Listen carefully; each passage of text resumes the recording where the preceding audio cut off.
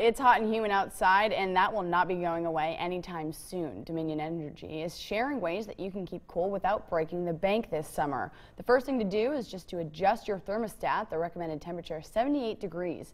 If you're not there yet, raise your thermostat by 2 degrees at a time and see savings in those summer months. Another thing you can do is have it serviced annually, even if you haven't seen a problem, and check the filter on your system.